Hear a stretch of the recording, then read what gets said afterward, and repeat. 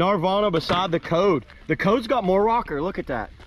Is that a large code? That is a medium code. So this is a fair comparison between them.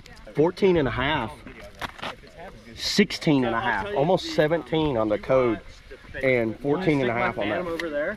It's definitely wider here than the code. Look, up here, but the code comes down in that narrow point.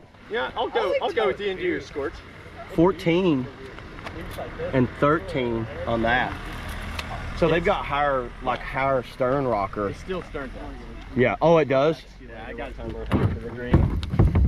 See a wave. This is where they're going to be. Look at that. Look how different that is. This is where it's going to be drastically different. Hey, yo, you got something crawling. Ooh. Look at it. I think I'm gonna go. I was gonna go home, but. Oh no, now he's got a lapping. Oh, see, I like that. I like a big, flat, wide bow like that.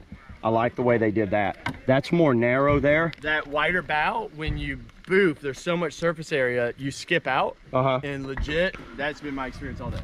Like, it skips out like nothing. Look at that edge running there. That. That's like an edge there. There's almost no edge compared to it. That's a displacement hole. This is really a hybrid displacement hole in my opinion. Drastically different between the Gnarvana and the code.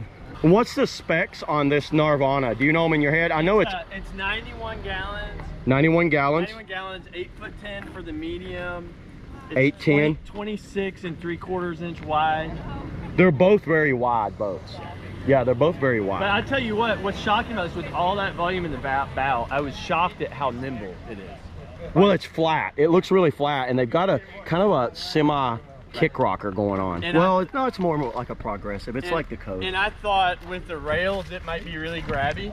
Yeah. It really wasn't. It really wasn't bad. I genuinely had a good time back. I like it. And both of these boats are really good outfitted, I think. Yeah. The only thing I don't like is I don't like it. But, you know, I bought it despite me. Well, there you go. Gnarvana medium and code medium side by side. Big thanks to Tony there. Yeah, man. He has one of the first ones in the USA.